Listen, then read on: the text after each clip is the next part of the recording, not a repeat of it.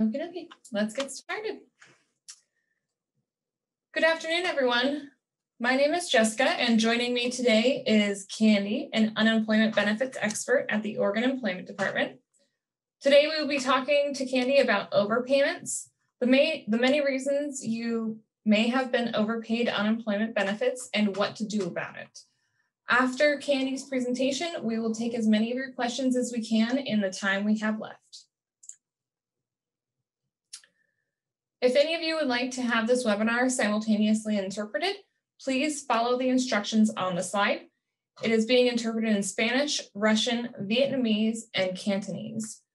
Click the interpretation box in the bottom Zoom bar, choose your preferred language, and then after choosing that language, the presenter's voice, aka my voice, will be lowered while the interpreter speaks over it. You can also choose to mute the presenter altogether if you want. Please remember that we cannot look into or resolve one person's own claim status in this public forum, and it is not safe to put your personal information in the chat box or question boxes in this public recorded webinar that will be posted online.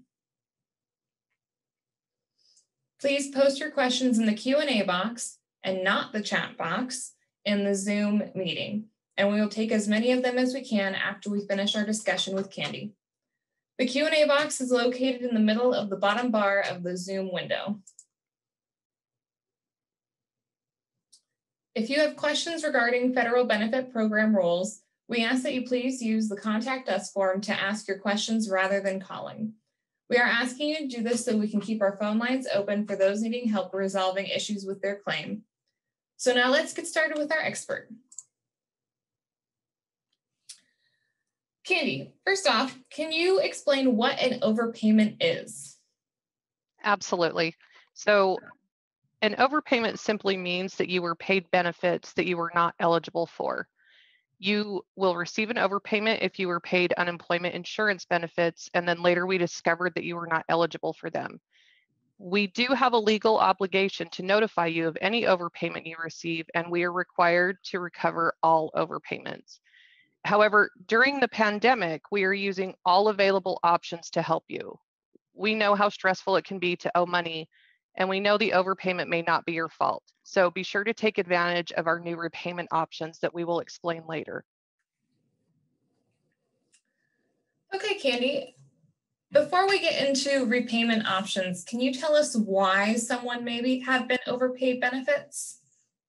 Yeah, there are multiple reasons why someone may have an overpayment of benefits. Some of the common causes are incorrectly reported earnings on a weekly claim. And this is not always an intentional error, but an overpayment is created nonetheless. Retirement pay was either not reported or reported incorrectly. And again, this is often not an intentional error. Your appeal could have been reversed. And that means we found or you submitted additional information after your benefits were allowed. Now, this type of situation creates an overpayment because we originally allowed benefits based on the information we had. And because of the new information, it has now been determined that benefits should have been denied. Or it could be that a payment was made before we learned about an issue with your claim. And due to the high volume of claims created with the COVID pandemic, some claims were paid prior to the thorough investigation that all claims typically receive. You know, other possible reasons could be false information was provided or information was withheld in order to receive benefits that you were not eligible for. Your benefit amount could have changed due to a correction on your base year wages, or we could have made an administrative error on your claim. And lastly, there could have been a mistake made while filing your claim, and that can happen. We are all aware of that. Thank you for all those situations where people may get an overpayment. Now, can you tell us what to do if you receive a notice of overpayment? Of course. So the first notice you receive will be a decision stating the reason you were overpaid and the amount of the overpayment. At that point, you have 20 days to appeal the decision if you do not agree with it. The 20-day period starts counting from the date on the decision letter. You will receive a billing statement when an overpayment decision has become final and we determine that you have been overpaid benefits under the law. The billing statement will let you know that you must pay by a certain date or active collections will begin.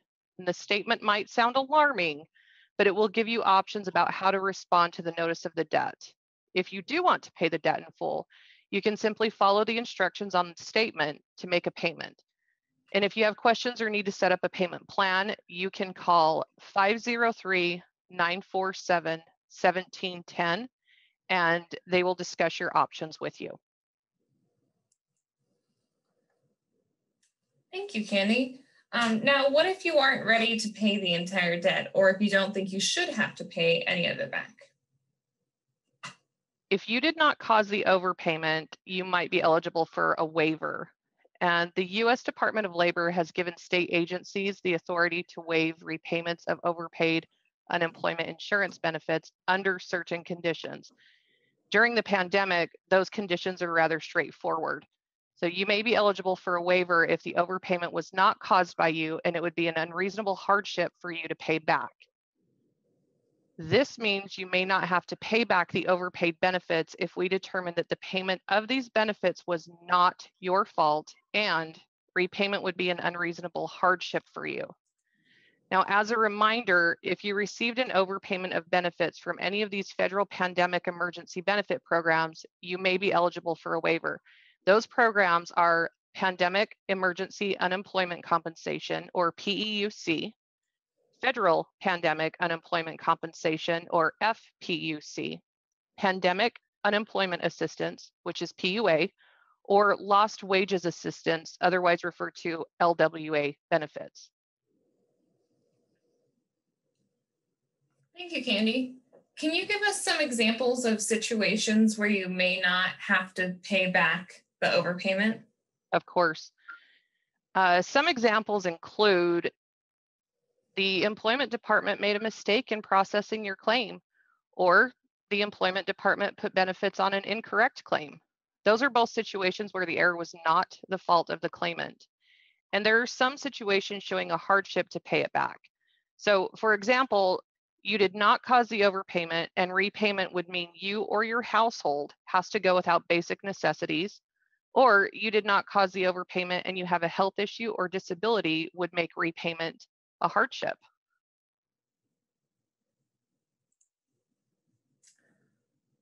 So what can you tell us about the overpayment waiver?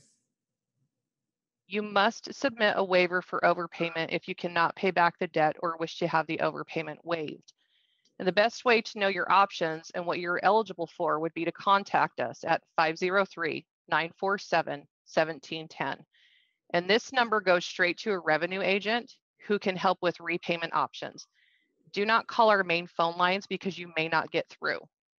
You can also learn more about your options by reading our overpayment FAQs at unemployment.oregon.gov.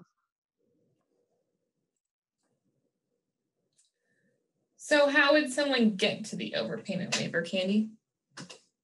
You can request a waiver by completing and submitting the waiver form that was included with your overpayment decision. If you don't receive a waiver in the mail, go to our website at unemployment.oregon.gov and click on the overpayment waiver under our quick links under after applying. And I will go through that with you now.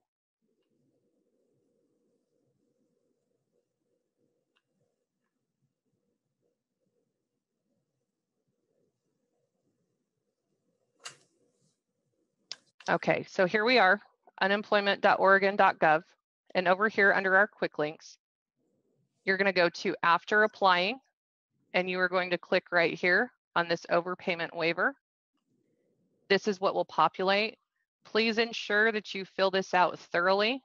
Anything that has an asterisk is a required field, and make sure to explain any additional information that we could receive to understand why this would be a hardship for you.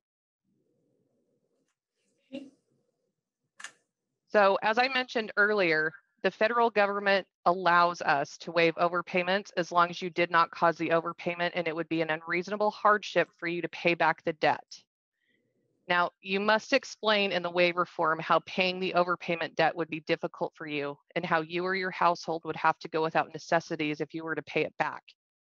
After you submit the waiver, we will decide if federal law allows you to not repay the overpayment, also known as waiving repayment. We will notify you by mail when we decide if we are allowed to waive your overpayment. And it is important that you keep your contact information up to date so you do not miss any notifications. Thank you, Candy. So what happens if someone receives their determination letter and they don't agree with our decision that they were overpaid? Well, if you don't agree with the department's decision, you can request a hearing for an appeal. You will receive a decision in the mail that will give you instructions to request a hearing. It's important to note that you must submit your appeal by the deadline noted in the decision. If you miss the appeal deadline, you will lose your right to appeal. It is also important that you wait for your decision before filing your appeal. We've had situations where someone was told over the phone how to file an appeal, and because they didn't wait for their decision to be issued, their appeal was void. Thank you, Candy. Can you explain the difference between requesting a waiver for overpayment and requesting a hearing for an appeal? Of course. If you don't agree with the decision that you were overpaid, you can file an appeal or request a hearing for an appeal using the Contact Us form at unemployment.oregon.gov. This means that you believe you were eligible for all benefits you received.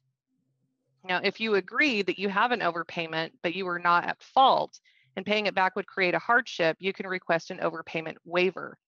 And again, as a reminder, you can request a waiver by completing and submitting the waiver form that was included with your overpayment decision letter. And as I said earlier, if you don't receive a waiver form in the mail, you can find it by going to our website. And that was the process that we walked through together earlier. Candy, now can you tell us about the new legislation that may change our rules about how we collect overpayments in the future?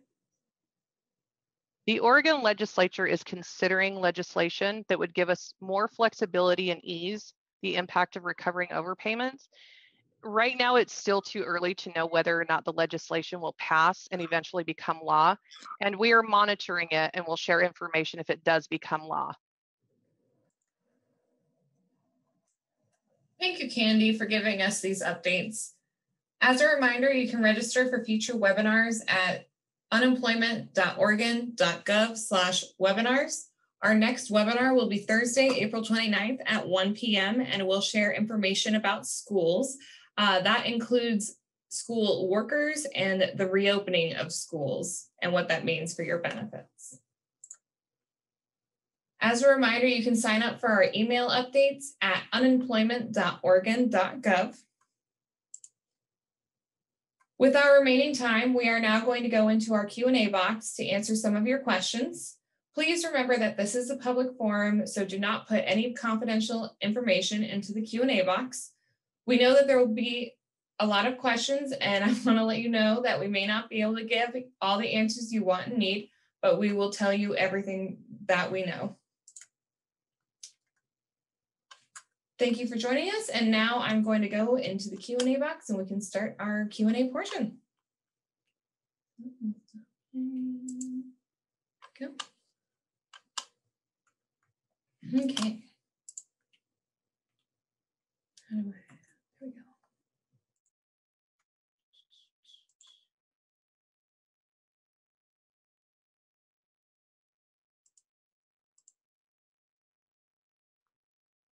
All right, so Candy, our first question comes from Bitsy. How quickly will we be notified of an overpayment? Okay, so that really is situational and depends on what caused the overpayment and how much additional investigation it will require. Okay.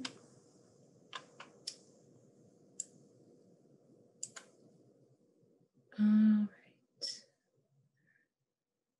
Sorry, I'm trying to read the question so that I can say it properly.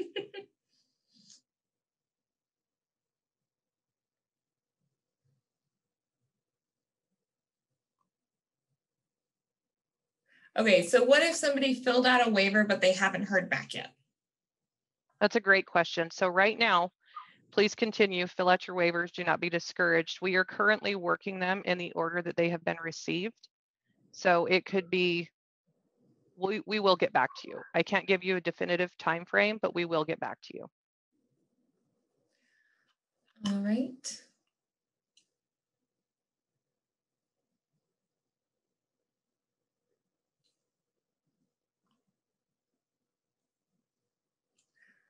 Someone is asking if we can share any more details on the upcoming the upcoming law that's in the legislature right now and how it would affect overpayments.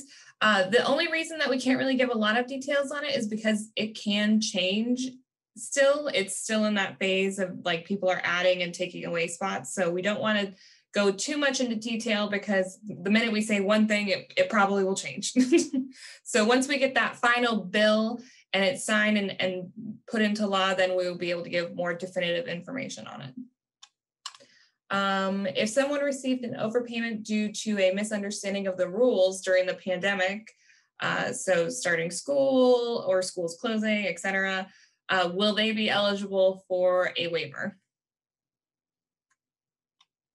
So the best answer I have for that is to fill out the waiver. Let us review it, and once we receive it, if additional information is needed, we will reach out to you so that way we can determine the program, whether it's governed by the CARES Act and all these different things. They are always reviewed on a case-by-case basis.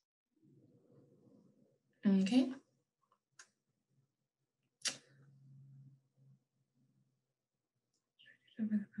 Okay, so can you repeat the part about the appeals process and how some people have been instructed to do it over the phone? Something about waiting. You do want to wait until your decision has been sent to you prior to filing for an appeal. It's very important that you receive your decision first. Mm-hmm.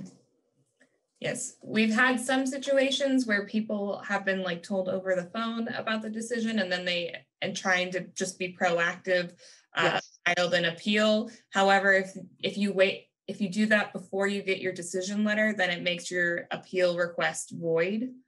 So you, like Candy said, you want to wait.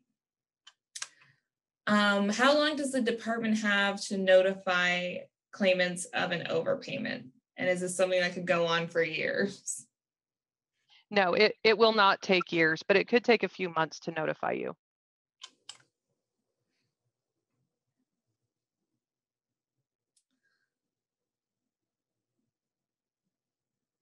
Is it the same department that will be reviewing the waivers that issued the overpayment? So, yes. Yes.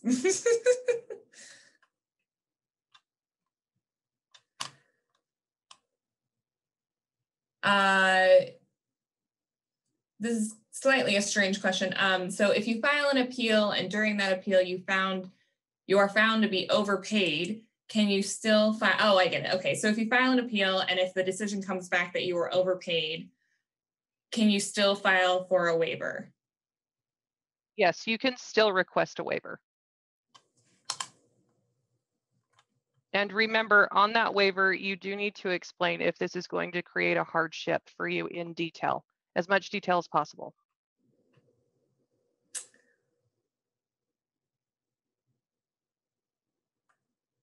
All right.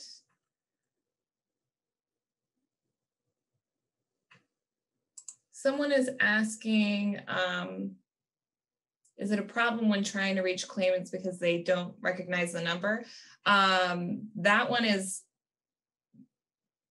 if you want to answer it, I would imagine yes, just because our phone number doesn't show up as OED. So correct. Yeah, a lot of times. Yeah, a lot of times we do run into that. People don't want to answer unknown phone numbers or something that does populate as unknown. So we do have some challenges in reaching claimants from time to time. Mm-hmm. Can you continue to file a weekly claim while waiting for the waiver to be processed? Yes, you can. All right.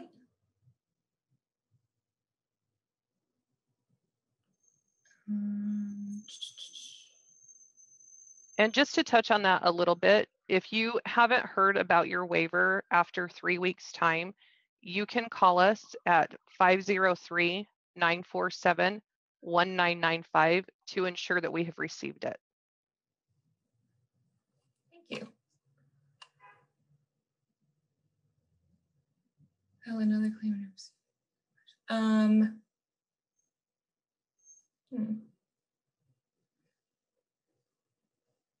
This is I'm sorry, I'm trying to understand the question completely. It's just worded differently. So basically,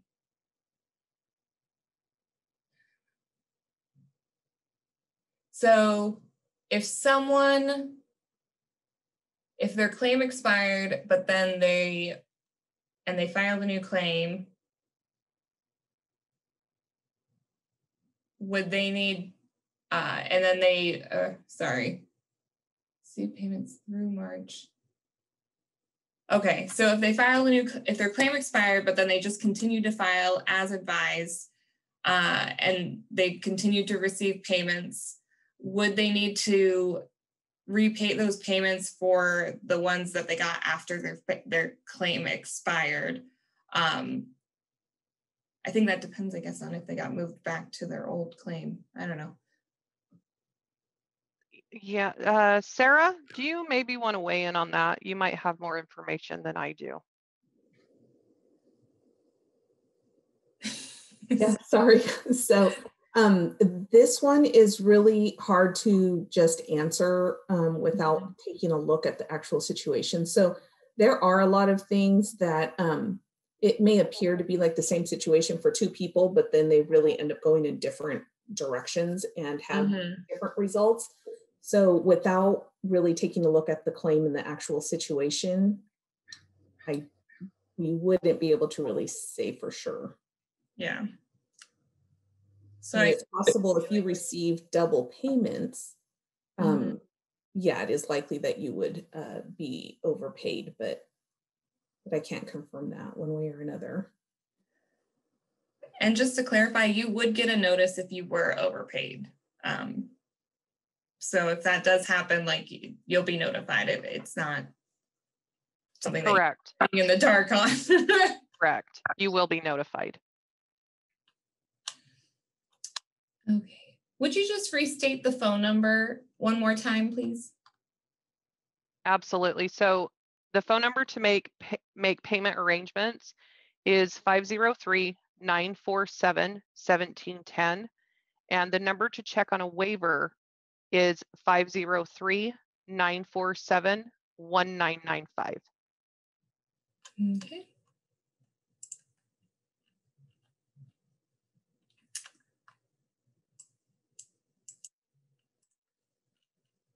And just to remind people, during this webinar, we're not able to look to anyone's specific claims. So unfortunately, we're not able to answer any claim-specific questions.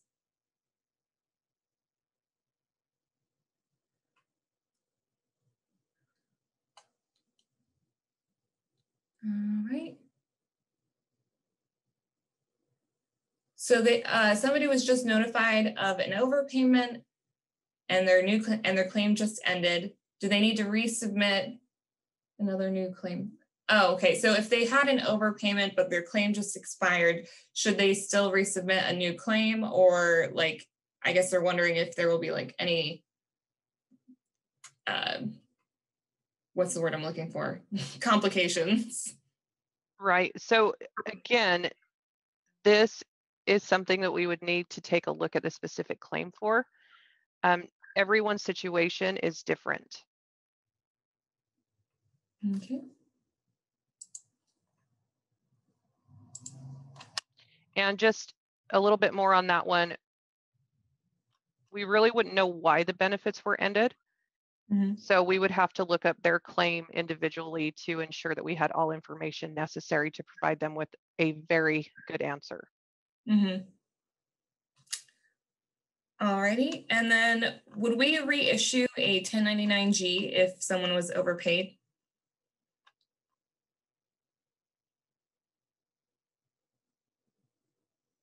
Sarah, do you want to take that one? Yeah, so we reissue 1099-Gs if there were payments made in the same year, but maybe we didn't get the payment to apply appropriately before the first 1099-G was processed. Okay, so if they paid it back, dependent on when the payment was processed. Right. Then the 1099, okay. All right. And that could also be one that it could be a different answer depending on the actual claim situation. So. Mm-hmm.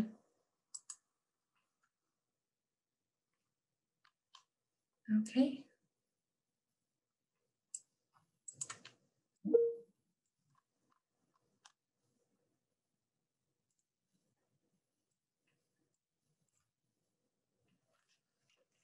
I'm just trying to see if there's any other broader questions that we can ask.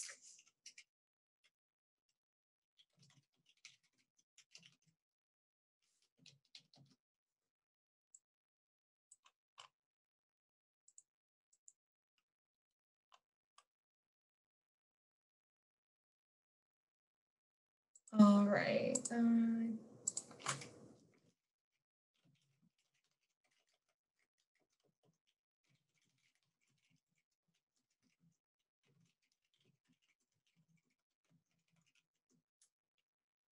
Okay. With that, I will say I will close out this webinar, and thank you everyone for joining us today. Thank you, Candy, for your help, and we appreciate your time. One more time, do you mind saying that phone number where people can contact if they need to check on a waiver or need help with a payment plan or anything like that? Absolutely. So 503-947-1710, and this is the phone number you would call to make payment arrangements.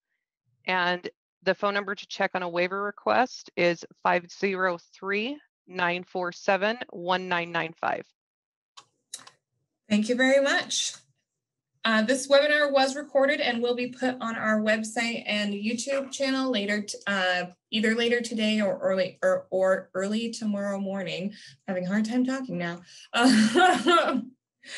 Thank you everyone for attending, and I hope you all have a great rest of your day. Thank you, Candy and Sarah. Thank you. Thank you.